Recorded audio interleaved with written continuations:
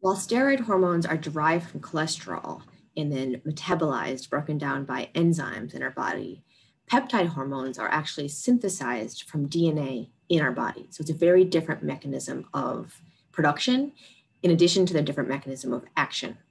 So here's 3 examples of peptide hormones, again, of different sizes. They're all made up of more than one peptide.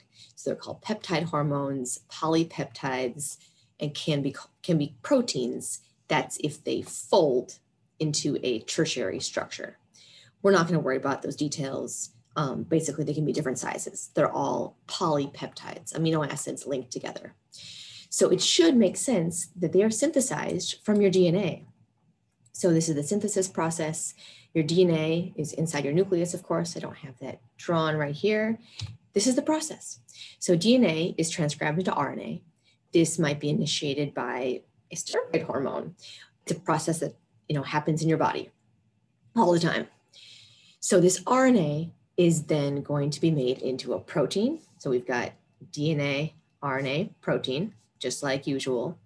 Now, this protein is going to be, and that happens in the rough ER with ribosomes, that translation into a protein. This protein is going to go into a transport vessel. It's going to be exocytosis.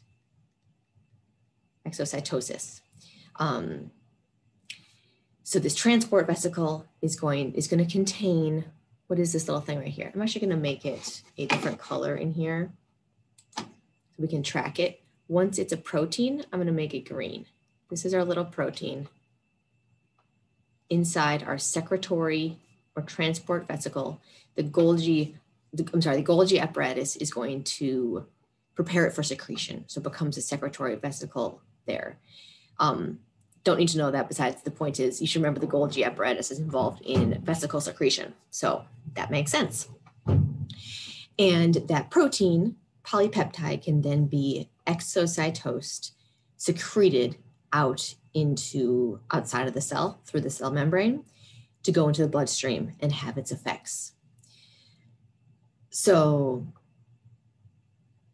what's really cool is these peptide hormones are encoded by our genes. So you have a gene for the vasopressin hormone, for CRH, for ACTH. These are all ones you'll see. And so they can be regulated whether they're produced or not. The one last thing I want to say about their production is that typically these peptide hormones, especially the peptides, are synthesized, let's say right here, this newly synthesized one, as a prohormone. What does this mean? This means hormone. It's actually synthesized, made up of several different pieces. So I'm trying to draw these different colors here to represent the prohormone. What's going to happen is in the vesicle, as part of the secretion and ultimately final steps of production of this hormone, it's going to be chopped up. These are scissors. Can you tell? Scissors. This process is regulated. So the prohormone is going to be chopped into its final products. So then in the end, we've got, in this case that I made up, we have 3 different, that's the wrong one over here. 3 different final hormones produced from one gene. So they're regulated kind of together. So just to know that these are produced first as prohormones that need to be further processed. We won't look at this a whole lot more, but ACTH is actually an example of this. Okay, last thing for peptide hormones is their action on the cell. So clearly these big old things cannot go through the cell membrane.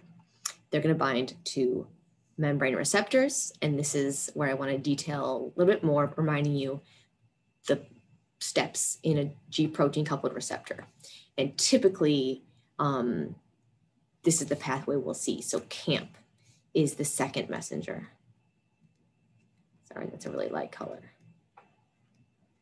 So we've got a G protein that is activated by the first messenger, the hormone binding. The G protein is going to activate adenylyl cyclase. Don't really need to worry about this thing.